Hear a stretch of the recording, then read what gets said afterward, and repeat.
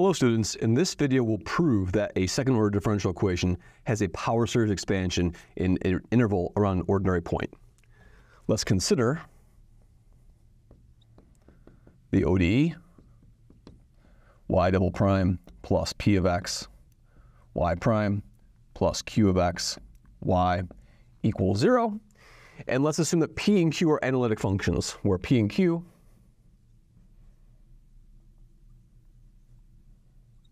are analytic functions, which means that p and q have power series in a neighborhood of the origin. What we're going to do is in the neighborhood of the origin, you can shift this to any point you want, any ordinary point, or analytic at x equals 0. Then y, the solution, is analytic at 0 as well.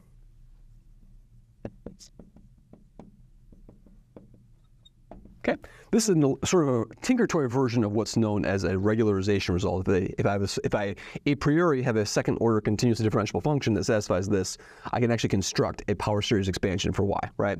And so here's the idea. So what we're going to do is this, and so the proof of this fact goes as follows, right? So the proof is that we're going to let p of x has a representation like this, n goes from 0 to infinity of some coefficients. I'll call them pn x to the n, and this representation is valid in some interval around the origin, so less than a number r capital of p. And then similarly for q, right? So q of x has this representation, the sum n goes from 0 to infinity of qn x to the n, where x is less than rq, right? And so we know by the Taylor expansion that what I can do from this is the following. I can say that for any r, there is an r that's less than these numbers over here, then these coefficients pn are less than or equal to a number m capital over r sub little p to the power n, where r sub p is a number, r sub p is strictly less than a number r capital of p, and likewise for q, right? So qn is less than or equal to mq over rqn, where rq is less than r capital Q, right? In other words, if I give you a radius of convergence, I know that the coefficients of that Taylor expansion have to be bounded by an exponential decay for any parameter that's strictly less than that radius of convergence over here, okay? And so now what we're going to do is our sort of natural candidate for a radius of convergence, we're going to set r value, which we're going to say is going to be one candidate for the radius of convergence of r, just to be the minimum of rp and rq, okay? And then for my constant over here, I'm going to let m be the maximum of these three quantities, of the quantities mp, mq. I want probably provide like an a1. I'll tell you what a1r is in a second. a1r, r, and then 1 for context, where we write y in this form over here. The sum n goes from 0 to infinity of an x to the n. I'm going to consider this, well, I'm going to consider this power series over here with these coefficients, and I'm going to try to show that these coefficients, this series will actually converge to a solution of the differential equation. So this power series over here, so this will solve, y solves the ODE, if and only if what. So now you'd have to plug these coefficients in and see what happens over here. So let's look at what's going to happen. What's going to happen is that we're going to have the following. We're going to have the sum n goes from 0 to infinity of n minus 1, and then what? And then we will have an x to the n minus 2. That's my y double prime term. And then we'll have what? We're going to have the Cauchy product of the p's and the y primes, right? So what's that going to look like? That's going to be the sum, n goes from 0 to infinity. Now I'm going to use the Cauchy theorem. The sum, k goes from 0 up to n.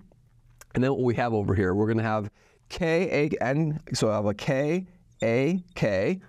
And then we'll have the coefficients of p. So that's going to be a p, n minus k. Those are the Cauchy product of my coefficients over here. And then this will be an x to the n minus 1, because I have a derivative over there. Okay, excellent. And then the next terms in the Cauchy expansion are going to be what? Are going to be the sum, n goes from 0 to infinity. Then the Cauchy product terms over here, k goes from 0 up to n of k, and then There's no k anymore, just an ak, right? Just an ak. Just an ak. And then what? And then I'll have a qnk. Qnk. Okay. And those are the coefficients of x to the 2n minus 1, x to the n minus 2, like that. Okay, excellent. And so now what we're going to do is, and this has to be equal to 0, right? So in other words, I just basically plug in all the power series, use the Cauchy products, and get this representation over here, right? And so now we're going to prove that these coefficients, so my goal now, so our goal is to show that these ANs are less than or equal to this number m over this number r to the power n, right? Well, by assumption, since a1 can be is just a fixed number and m is bigger than this, right? M is bigger than m1r. I have that a1 is what? A1 is less than m over r. So this is true by choice of m if n is equal to 1, right? So then we're going to do the rest by induction, right? So by induction, then we'll prove by induction. Now we're going to do induction. Okay. So now I can assume this is true for everything, for all values of m, for example. So we can say that all values of m. So m is true for m less than or equal to n minus 1. Okay, and we're going to prove it's true for n. Okay. So now what we're going to do, these terms are fine over here. These terms over here, I'm going to have to shift them, right? So here, let's do the shifting together. So if I shift this, I'm going to shift this down by 1. So I'm going to raise this power over here to an n minus 2. So I need to replace this n over here with a 1, right? So if n goes, I'm going to take this n and turn it into a 1, which means I have to subtract 1 over here. And I have to subtract 1 over where?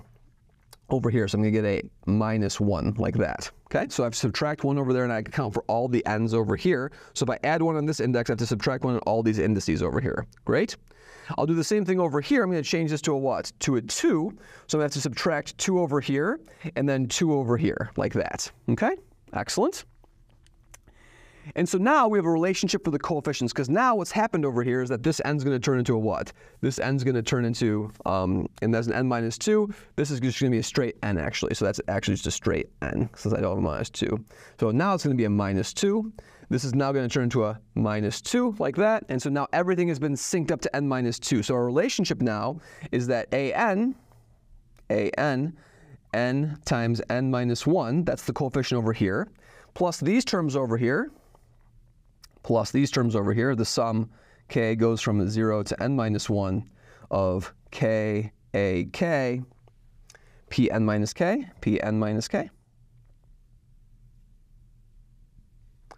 plus the sum, k goes from 0 to n minus 2 of ak, and then q n minus k minus 2 has to be equal to 0, right? So in other words, the an is equal to the negative of this and the negative of this divided by n minus 1 over 2. So in other words, the absolute value of an is less than or equal to the reciprocal of this over here, n minus 1 inverse, reciprocal of that. Excellent. And then times the largest these two sums can be, right? So I'm going to put the absolute value inside the sums over here. Times the largest this sum can be, k goes from 0 up to n minus 1 of k, absolute value ak, absolute value of p n minus k minus 1, and then plus the sum, k goes from 0 up to n minus 2, absolute value ak, absolute value q, n minus k minus 2, right? Excellent. That's the bound on the ANs. And now notice that each of these values of k are less than n minus 2, so I can use the induction hypothesis that a of those values is less than m over r to the k, right? So let's think what we have over here. So these terms over here are going to be a what? Are going to be an m over r to the k. These terms over here are going to be a what? Are going to be an are less than, or I can make these bigger by making this what? I know that mp is less than m, so I can replace that with an m over what? M over r to the what? M over r to the power of, and since the r is smaller, that's making the whole thing bigger, right? M over r to the power n minus k minus 1. And these terms over here are less than what? M over r to the k. And then these terms over here are going to be m over r to the n minus k minus 2. Okay? Now, if I count these things, everything over here, look at this. This is an r to the k, r to the n minus k minus 1. That is r to the n minus 1, and this is an r to the n minus 2, and I have an m to the k, m to the k, m to the k plus 1, m, right? So let's count all these terms and see what happens over here. So what we have over here is therefore an is less than or equal to 1 over n times n minus 1. And then everything over here, I can make this bigger by making this an m to the n minus k. That makes that bigger. And I can make this bigger over here. So in other words, every single one of these terms over here I can replace with an m over r to the power n, right? So I can pull out an m over r to the power n from each of those terms. That makes each of the individual summands bigger. And how many terms do we have over here? I have to sum k goes from 0 to n minus 1. Well, that's just an arithmetic sum over here. So that's k. If I sum k goes from 1, because k goes there doesn't count. If I sum k goes from 1 up to n minus 1, that's going to be an n times n minus 1 over 2. So the first term we're going to get over here is an n times n minus 1 over 2. And then the next term is just how many terms simply do we have in the sum over here? Well, we have exactly just n minus 2, n plus 1 terms in the sum over here. So we have an n minus 1 terms in the sum, n minus 1 terms in the sum.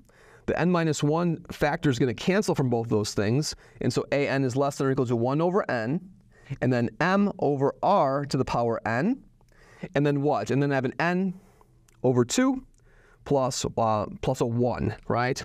Now what's going to happen over here? So now if I look at this thing, I have a 1/2 plus 1 over n. So this is really just going to be a 1/2 plus 1 over n. So this is going to be m over r. This is strictly less than m over r, less than or equal to m over r to the n, and then a 1/2 plus 1 over n. So as long as n is bigger than or equal to 2, that's less than 1. So this is strictly less than m over r to the power n. If n is bigger than or equal to 2, and if it's equal to 2, there's a strict inequality here just by virtue of the fact that m is strictly bigger than this. So there's a strict inequality at this point over here by replacing these things with m over r. So this inequality actually over here is strict. So I get strict inequality if I wish, right? Now the whole point now is that I've just shown that an is less than or equal to m over r to the n, which means that I can take this number over here to be my radius of convergence of the series over here represented by y. So y not only solves the differential equation, but by virtue of this inequality in the coefficients, I know that this power series will converge for any radius less than m over r, and we've proven that there's an analytic solution to this differential equation provided that p and q are analytic functions. And this is our first example of a differential equation which exhibits a regularization mechanism under the assumption the coefficients in the differential equation have some regularity themselves. Thank you very much.